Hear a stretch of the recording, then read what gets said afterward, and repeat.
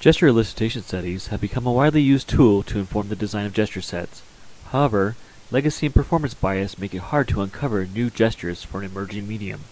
Legacy bias occurs due to prior knowledge and experience. Performance bias is when artificial, time-limited study setting biases participants against considering long-term performance.